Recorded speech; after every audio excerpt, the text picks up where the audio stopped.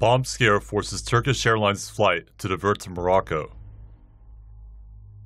A Turkish Airlines flight en route from Turkey to Brazil was diverted and landed in Casablanca, Morocco, after a bomb threat in the second such incident in 2 days.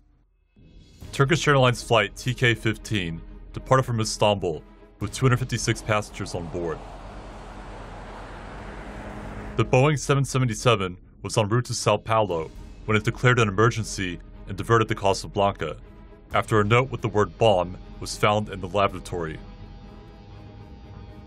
A similar incident occurred Sunday on another Turkish Airlines flight. The plane, also a Boeing 777, was en route to Tokyo from Istanbul when it turned around shortly after takeoff, after a note with the words C4 cargo was found on the lavatory door. No explosives were found on either plane.